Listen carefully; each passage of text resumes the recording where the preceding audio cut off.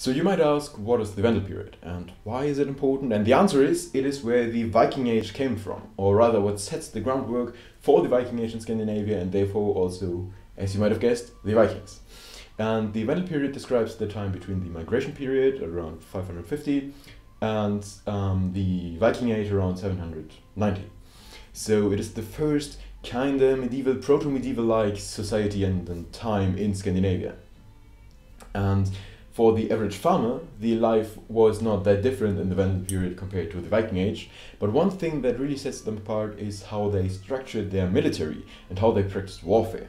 Since in the Viking Age, the Scandinavians started to set out and raid continental Europe.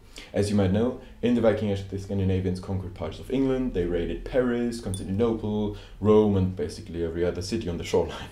So this was something that was not possible in the Vendel period.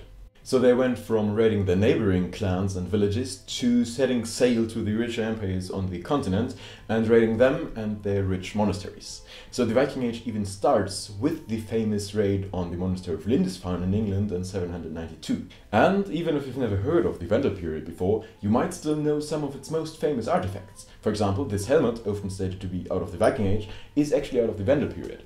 And it is even called the Vendel helmet, so it's one of the most famous artifacts out of that time. And we can be very lucky that we have this one, since helmets don't tend to survive that long in the ground.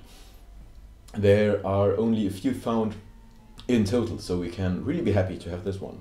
Another one is this kind of raven brooches, you might know, and they are also out of the Vendel period. You won't find these produced in the Viking Age. In the Viking Age, they did not get produced. They maybe have worn them still out of the Vendel period. But in the Viking Age, especially in the later Viking Age, the Thor's hammer gets a lot more common. You know that, right? And this maybe connects to the switch in military action from the Vendel period to the Viking Age, since in the Viking Age, as I said, they focused more on seafaring and, their military focus switched on the sea, on raiding, sailing to faraway places to raid them. And the sea and seafaring is something considered to be a spare of Thor, not of Odin. So maybe, since their military action switched to the sea, they also had a switch in a mythological and cultural level to rather beg for protection from Thor rather than from Odin. But that's just a theory, but I think it's pretty sound.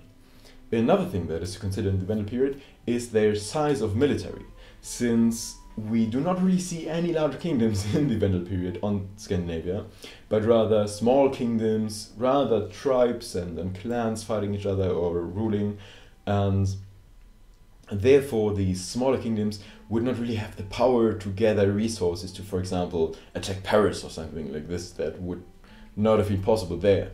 They would rather gather small groups, put them in a few ships and sail to their neighbors or to the Baltic coast, today's Russia, and rob them. But there's more differences between the two periods than just how they killed other people, so I will delve deeper into them, into the aspects of pre-Viking Age Scandinavia in following videos. So if you're interested in this kind of stuff, feel free to subscribe to my channel to get the videos right away. And until then, see you there and have a great day. Goodbye.